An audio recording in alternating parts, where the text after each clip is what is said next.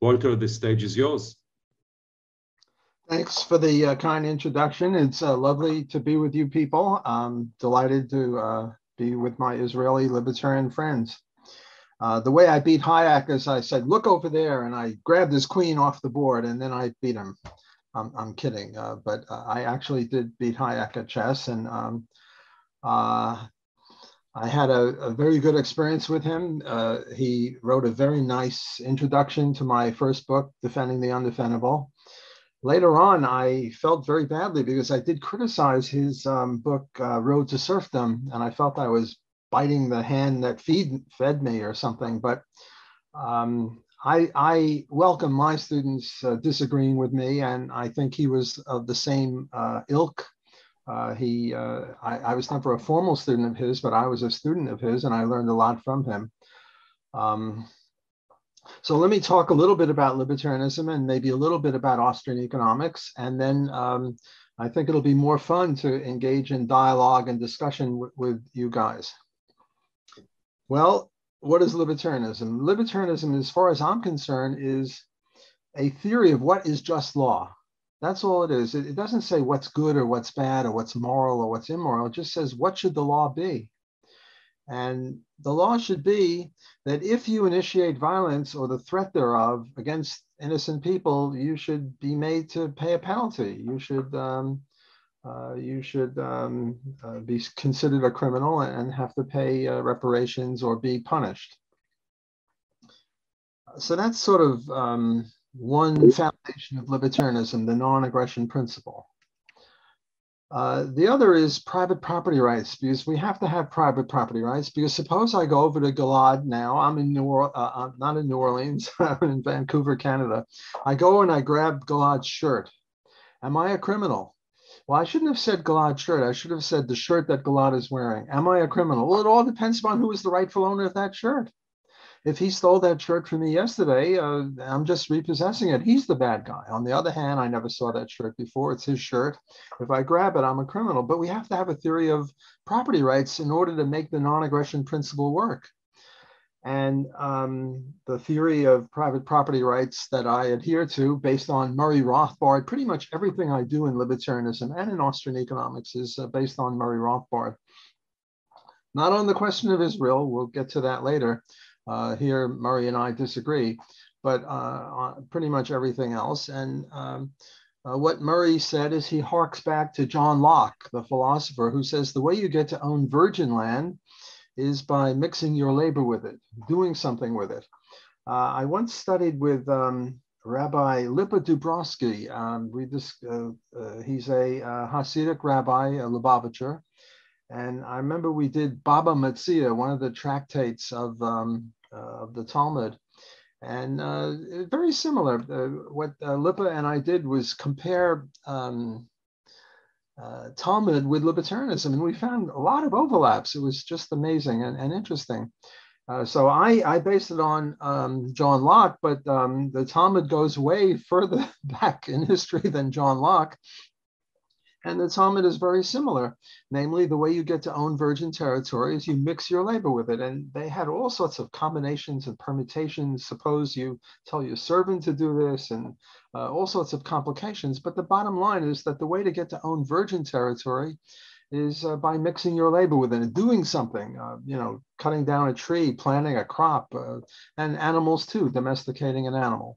So we have the non-aggression principle and we have private property rights. And then how do you get to do the rest of private property? Well, Robert Nozick wrote this book, Anarchy, State, and Utopia.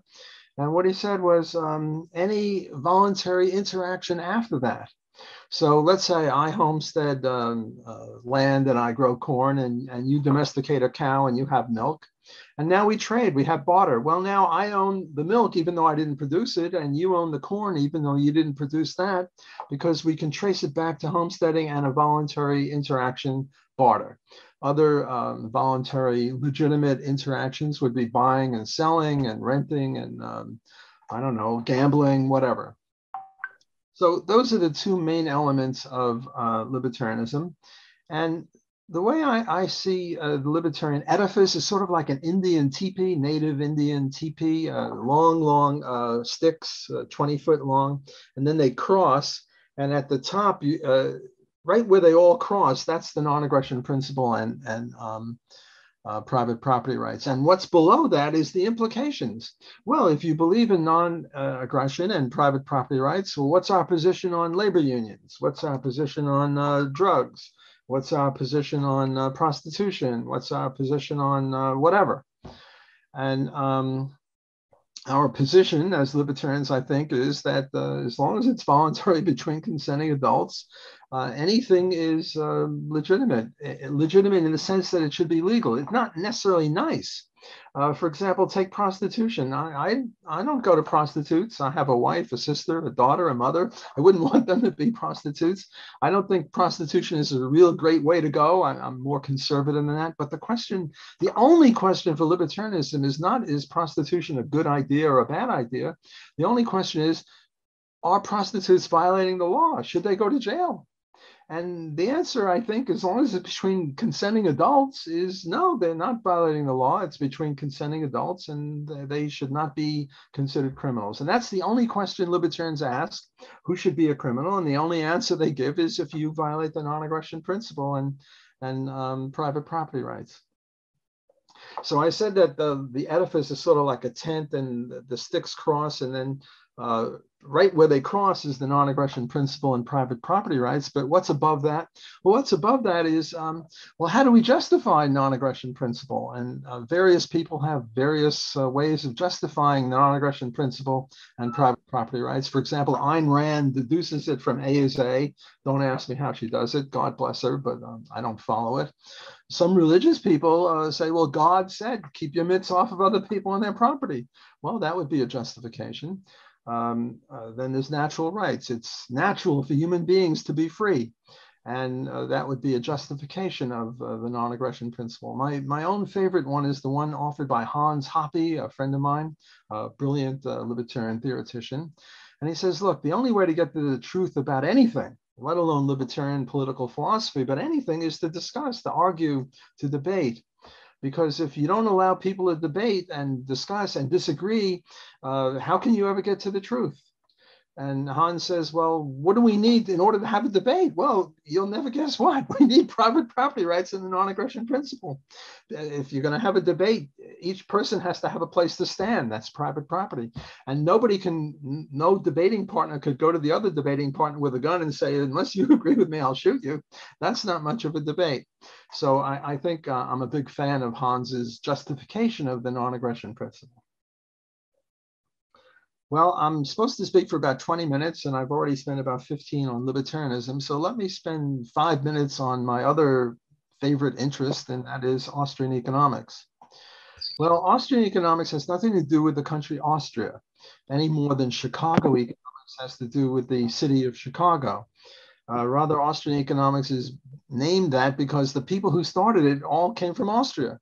Menger, Hayek, Mises, all came from Austria, just like the Chicago economics came from Milton Friedman and George Stigler. Okay, so Austrian economics got nothing to do with Austria, the country Austria. What then is it?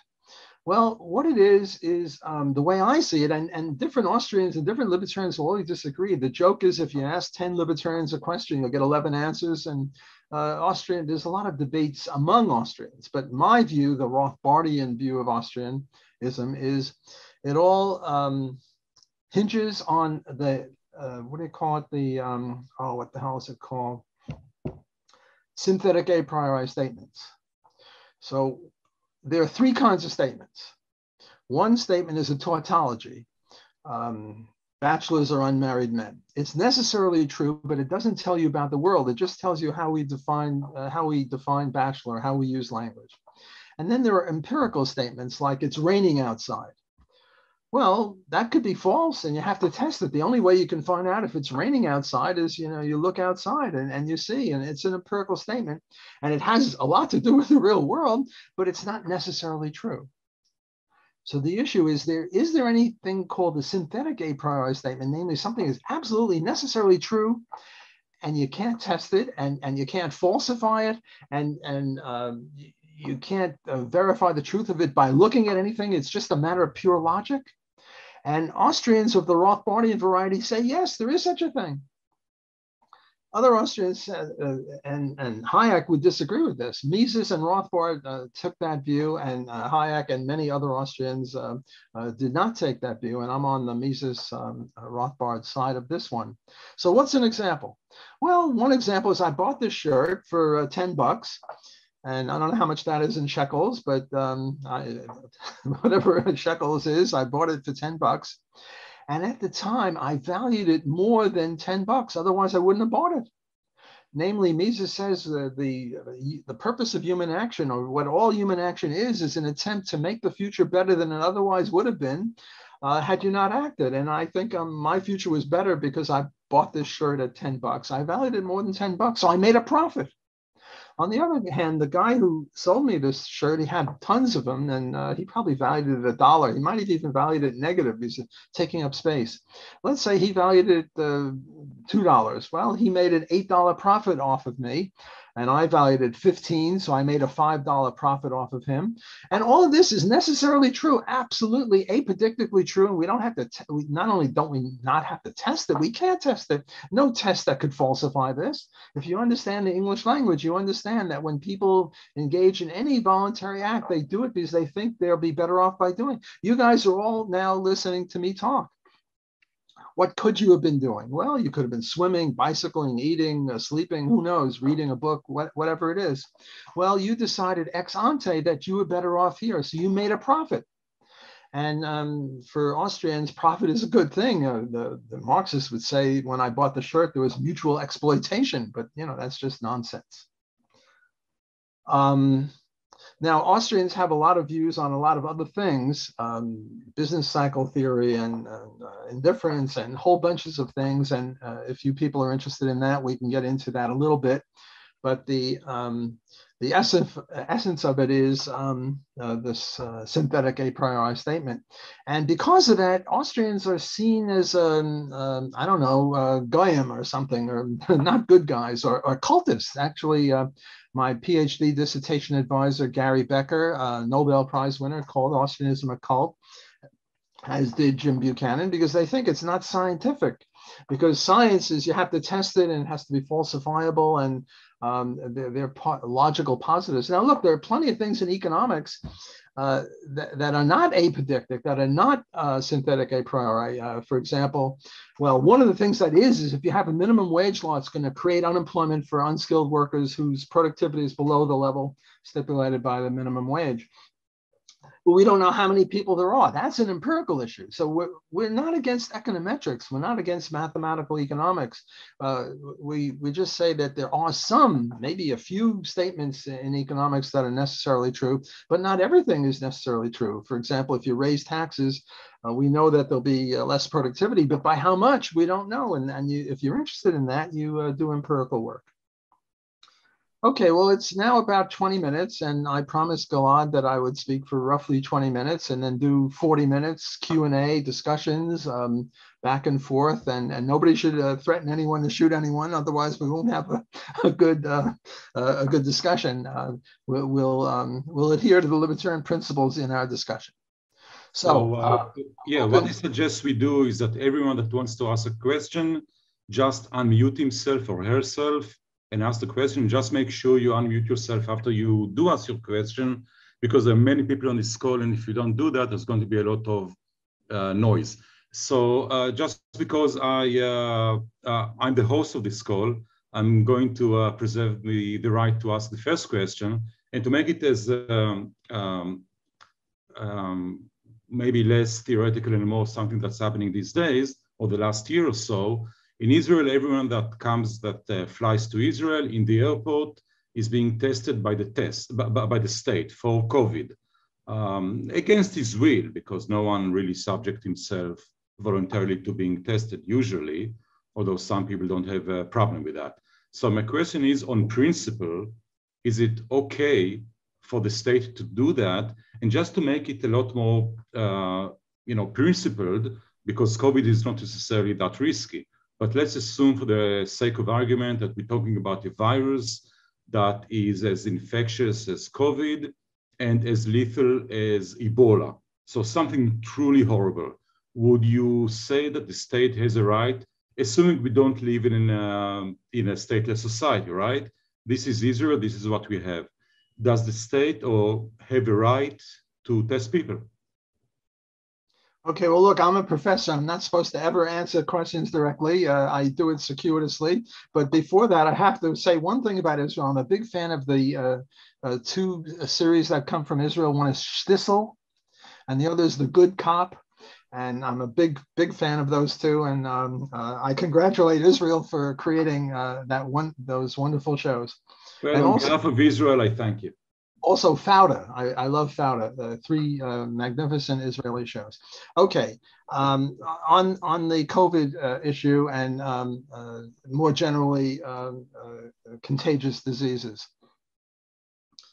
I once wrote an article for the Journal of Libertarian Studies, and by the way, I'm only going to give 2 or 3 minute answers, and if I don't give sufficient answers, if you want further, email me, and I'll give you like this article I wrote. It's 30-page article which I can summarize in 2 minutes. My email address is wblock, W-B-L-O-C-K, like around the block, at Loyno, L-O-Y-N-O, Louis Oliver Yellow, New Orleans.edu for education. wblock@loyno.edu. Okay, so I wrote this article in the Journal of Libertarian Studies, which is my favorite libertarian journal, and I attacked everybody. I attacked all libertarians, and I divided libertarianism into 2 groups: hawks and doves. Who are the hawks? The hawks are people say, you got to get tested, you got to stay 6 feet away, you got to wear a mask, you got to behave, you got to do this because the COVID or Ebola or whatever it is a horrible disease. It'll get us all. And if you don't do that, you're violating the non-aggression principle. How are you doing that? I once went to a garden party, and there was this boy, 12 years old, and he was shooting arrows at a tree. It was a big tree, and the arrows were not rubber tipped. These arrows were arrows where you go hunting to kill a deer, you take arrows like that. And I told the parents, you can't let him do that. What are you, crazy? Suppose the arrow gets into the next house and it kills somebody. And they said, well, it's a wide tree and he's a good shot. I said, well, how would you like some other 12-year-old boy on the other side of the fence to be shooting an arrow in this direction at a thick tree there? And happily they stopped this. The point is that if COVID is like shooting an arrow at people, well, let me start again. There was this woman, Typhoid Mary. Typhoid Mary had typhoid. Typhoid is a very bad disease. Now, she wasn't a criminal because she lacked mens rea. She lacked a guilty conscience. She wasn't trying to infect people, but she was infecting people. Well, the right attitude toward her is to stop her because she's shooting arrows or shooting bullets. I mean, look, if I go out in the street and start shooting bullets at random places, I'm a criminal. Even though I haven't hit anyone yet, I'm threatening everybody. Well, if COVID is like that, then you should quarantine or test it or whatever it is that they want you to do. Now, Gilad asked about the government. Should the government do this? Well, I'm an anarchist. I believe that government necessarily violates rights because it taxes people. But forget about that. Let me talk as a minarchist, a minimal government libertarian, because if it wasn't the government doing that, should private defense agencies do that? Or to put it in a passive voice, should it be done? And if you're a hawk, then you believe that, yes, it should be done. On the other hand, there are the doves. The doves say, look, COVID schmovid. It only affects very old people who have a debilitating disease like cancer or obesity or something like that. And everybody should just do their thing and we should ignore this. Those are the doves. And what's my view? My view is agnosticism. Because I believe as an economist in specialization and division of labor. We don't know qua libertarian. Now, look, if you're an epidemiologist and a libertarian, then you might know something as an epidemiologist or as a doctor, but not as a libertarian, because as a libertarian, all we know is what is just law. We don't know nothing about, as we say in Brooklyn, we don't know nothing about the facts. So I think the proper attitude for for libertarians is to say, we don't know. That libertarian theory has nothing to say about that. We can be modest about libertarian theory. Libertarian theory doesn't have to apply to everything. There are certain things that depend upon the facts. Is COVID contagious or is it not contagious? Well, if it's contagious and then you're a hawk, well, then you have one view. If it's not contagious, you have another view. And we don't know whether it's contagious or not. So finally, to answer Gilad's question, qua libertarian, we don't know. And I say nothing because I'm a modest libertarian and I want to confine libertarianism to what libertarian specializes in, namely what's just law. And for just law, we have to know what the facts are. Zach over here, I'm going to pick on you because you're at the top of my screen, is now accused of murder. Is Zach guilty or innocent? Well, as libertarians, we don't know because it depends upon the facts. Did Zach kill somebody or not? We can't say whether he's guilty or not without knowing the facts. And the facts are not a libertarian issue. The facts are, objective issue. So that would be my answer to Gilad's question. I suggest that everyone that wants to ask a question just unmute and ask away. It doesn't have to be a question. It could be an objection. It could be anything you guys feel comfortable with. Well, first of all, I would like to say that I humbly disagree with Professor Block on what he just said, but I would actually like to ask a different question. And but even before that, I would like to say that just a few weeks ago, I had the pleasure of talking with Professor Block on email. So I would advise anyone to send him an email and send you a lot of interesting articles, and I had the pleasure. So as a fellow libertarian and anarchist, and I would like to ask you about your long experience of talking with various people and maybe trying to sway people over to our side. What is your experience on that? And also, I've been thinking lately maybe to shift our focus from actually convincing people to switch to our side to actually trying just to clarify to people that libertarians are just peaceful people and they shouldn't have any justification to tax us, to hurt us, to use the state against us, basically. So what are your thoughts on those subjects? Okay, there's only one word that you said I wish you wouldn't have said. You used the H word, humble. We're all Jews. Nobody's humble here, so forget about humble. We're all, we're all just talking as equals. We're all, look, I've accomplished more than a lot of people. I'm 80 years old. I've had more time. I've been a libertarian since 1964. 1965, maybe. Well, 64. Ayn Rand converted me to libertarianism. So I've accomplished more than a lot of people that are listening. I'm looking at you. You all look a lot younger than me. But forget about humility. Nobody's humble here. Okay. Let me change your question slightly. Again, I'm never supposed to directly answer a question. I'm a professor. And the question I'll change it to is, well, what's the best way to promote liberty? What's the best way to promote libertarianism? And whenever I'm asked that question, I say, well, who are the people that have converted most people to libertarianism already?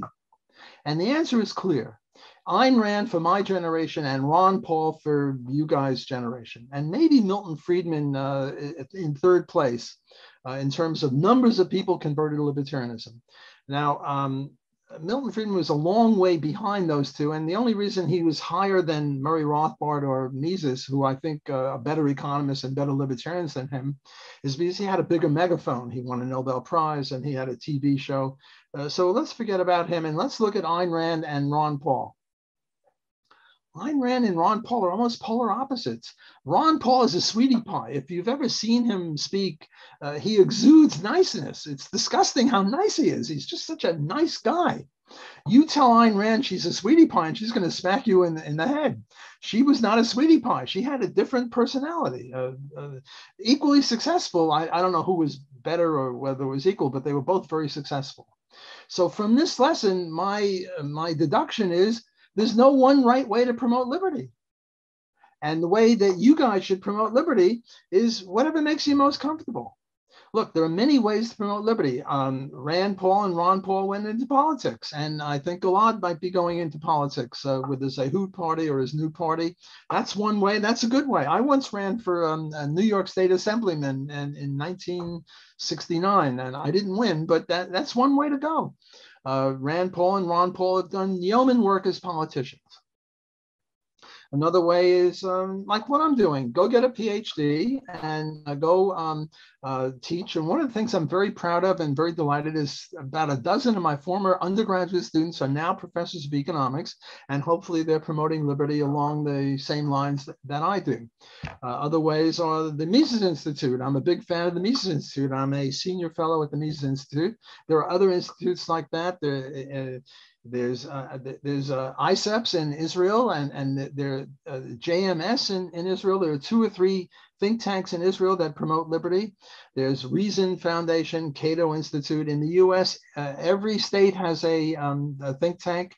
In Louisiana, it's the Pelican Institute. So that's another way to go. There's the Free State Project in New York, in the U.S. Everyone should move to New Hampshire because it's a low populated place. All libertarians move to New Hampshire and then start voting libertarians in. Ayn Rand wrote a book, Atlas Shrugged. I mean, if somebody could write a novel or make a movie, one of my favorite U.S. TV shows is South Park, done by libertarians. So there are many, many ways to promote liberty. How now to get closer to Shelley's question, how have I done it? Well, by speaking. I give speeches all over the place. I do interviews more now on Zoom than in person because of COVID. I write books. Defending the Undefendable, I think, is my most popular book. I followed it up with Defending the Undefendable 2. Defending the Undefendable 3 is now coming out soon. It's with the publisher, and I'm now working on Defending the Undefendable 4. And I've done many other books and articles. So that's my way of promoting liberty. And I think that each of us should promote liberty in the way that they're most comfortable, because it should be fun. And if it's not fun, I mean, if you have to do something you don't like, you're going to burn out, you're going to stop anyway. So do something that is fun. That would be the best way to promote liberty. Next questions? Anyone? Yeah. I want to ask actually a very similar question. And actually, it's regarding Austrian economics. Me and the previous person who talked, Lior, and another guy named Amit, we run a Facebook page and we try to promote Austrian economics and praxeology in Hebrew to other Israelis. And I wanted to ask, like, what do you think is the best way to get the general populace to get into these issues and really study economics, even though at first it seems complicated and not really beneficial to the common person, let's say? Well, you know, in order to be an Austrian economist, you have to be an economist in the first place. And most people are not economists, so we're not going to have massive conversions. So I think there's a different way to promote. I mean, anyone, you can promote liberty to anyone. I mean, because everyone is interested in politics or political economy or what the law should be. So the world is your oyster. You can convert. You have a target of 7.5 billion people to convert to libertarianism. We should convert everybody to libertarianism. But you can't convert everyone to Austrian economics because you first have to be an economist. So I think there's a different way of promoting Austrian economics and among economists, and that is to write in the professional journals, the scholarly referee journal articles, attacking people who don't agree with us, or trying to show that Austrian economics can better explain economic reality than alternative viewpoints.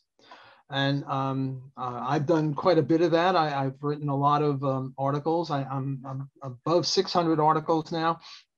Not all of them are on Austrian economics. Actually, most of my stuff is on libertarian theory. But when I write on economics, some of it I do, you know what a Venn diagram is, 2 circles that overlap. Austrian economics overlap with mainstream economics on a lot of things. There's no controversy there. But on things where we disagree, say the business cycle theory, most of them are Keynesians. And there are right-wing Keynesians like Milton Friedman, and then left-wing Keynesians like, I don't know, Keynes. And one thing that Austrians do is to try to show that their views on the business cycle are wrong and our views are correct. There is methodology, and it's an uphill battle for Austrians because they think of us as a cult, as a religion, and they don't mean religion in a positive way. So it's a very hard, it's sort of like the rock of Sisyphus, you push it up and it comes down. So it's very hard to convert economists into Austrians because they have a vested interest in the mainstream thing, because if they adopted Austrianism, they'd have to eschew a lot of what they've been taught. And by the way, Murray Rothbard converted me to the anarcho-capitalism in about 5 minutes, while I'm exaggerating, but it took me a year or two to get through my stupid head that the praxeology, the synthetic a priori statement.